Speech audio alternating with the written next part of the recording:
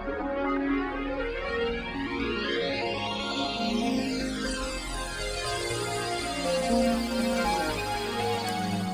everyone! So today I am going to paint a larger canvas again and try to replicate a painting that I made for my mom when I was in Canada. I went there just to have supper, and then she was like, "Do you want to paint?" And I was like, "Of course!" She had everything I needed, so I did a painting and it turned out amazing. The colors I've used was dioxazine purple. I think I used alizarin crimson hue, some kind of red, but I'm not using the exact same color. I don't have the exact same colors. I'm using similar colors. I used brilliant gold, carbon black, zinc white. So today I'm using brilliant gold, carbon black, zinc white, and Quinacridone crimson, and permanent violet dark. The idea here is to have the violet contrast with the gold and have a little bit of red, because I always liked red and black and red and gold together. You'll see it's not my usual color palette, it's much darker, but the gold really makes it all pop and I love it. Also, what I'm going to do is a flip cup. I'm going to use probably 3 cups or something. And yeah, 3 or 4 cups, I'm not sure, I'll see. Probably 3. And I'll vary the colors, I'll vary the colors as I go. Like in 1 cup, I'll put a lot of black. The second cup, not so much black. In the last cup, no black. In 1 cup, red. No red in 1 cup. And etc. You'll see as we go. Anyway, I mix my paints the usual way. They've been resting for about half an hour. Let the air bubbles rise and pop. I've used all golden fluid acrylics today, and so for the colors what I did is 2-part paint to 8-part medium, so 20% paint to 80% medium. Golden acrylics can't handle being diluted that much. The colors will still dry bright and punchy. I just can't say enough good things about those acrylics. And yeah, to those I added about 15% water. And for the zinc white, what I did is about 40% paint to 60% medium, no water. The reason why I put more paint to medium ratio in the zinc white is I want to keep it dense. I want more pigment, and so it will be a more heavy mix. And the zinc white, what I'll do is I'll put in the bottom of each of my cups for the flip cup, and it will end up on the bottom, on the top. It's on the bottom, and when you flip, it ends up on the top. And it being heavy and dense will make it want to sink into the other colors, and while it does that, it will push the other colors up in a cell-like pattern. And the water also helps lighten the density of the colors. So I put water only in the color to help them be even more lighter and change a little bit their viscosity and consistency. Think of it a little bit like oil and water. When you pour water over oil, the oil will float up in a cell-like pattern. Kind of the same thing happening here on a less drastic level, because it's not that different of a consistency and that different of a density. So yeah, I think I talked enough. I'll zoom you in and we'll get started with that. Alright, so I have another canvas that's the same size as my canvas that I want to paint. This one is wrapped, so I'm going to use this one to put my cups on, pour my paints in my cups, and then I'll put the one I want to paint on top of that and flip it. So yeah, let's do this. Forgot to remove the brushes from my paints. Alright, so I have my zinc white that I'll split into 4 equal parts, or somewhat equal. I'll try.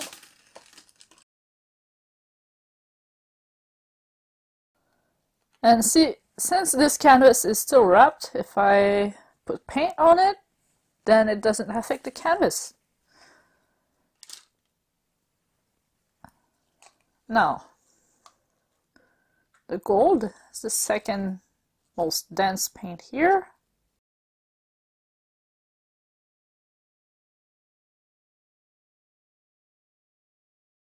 See how I'm using this side of the cup just to let the paint really just stack up on top of the other paint. The gold I want everywhere, but I think I'll want more gold in the middle.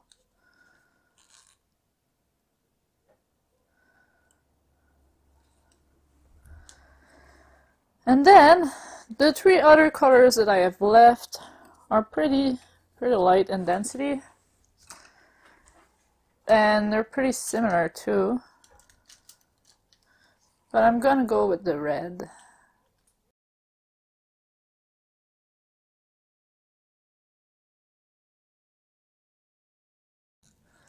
And I'll put no red in this one, more red at the top.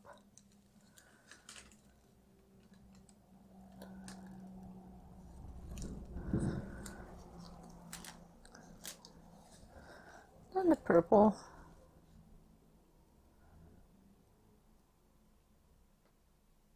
More purple at the bottom.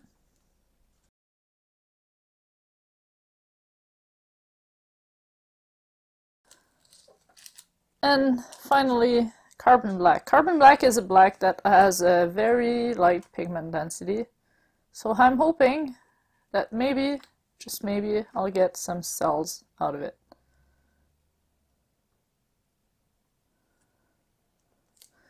And I'm going to put black everywhere. Just a tiny bit of it, just to unify the whole thing, like the gold. More black at the bottom though. So I think I'm about set.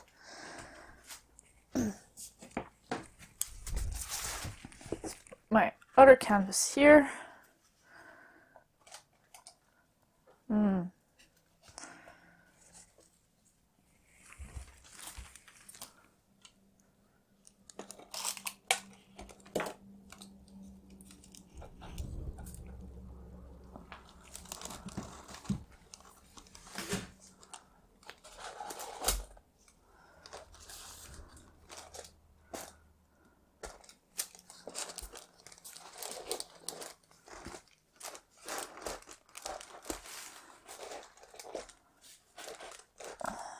So, and now let's remove those cover my corners, as always, because corners never wants to be covered.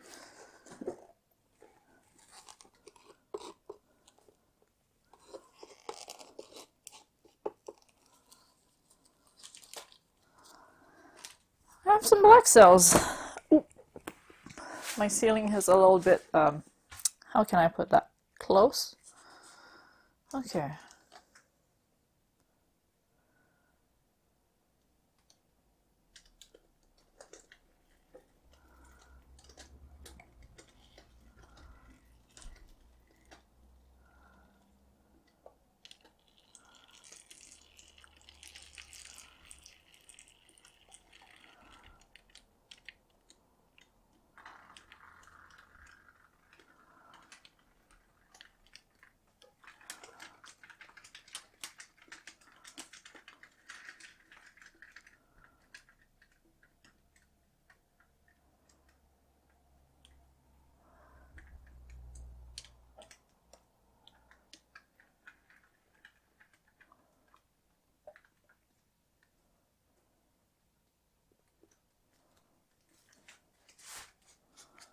Alright, so I lost my cells while tilting, and now I'm messing things up. I'll just leave it be. But maybe I'll get more, we'll see. I still like the movement in the piece. I'll cover my sides, give you a time lapse, and see how it goes.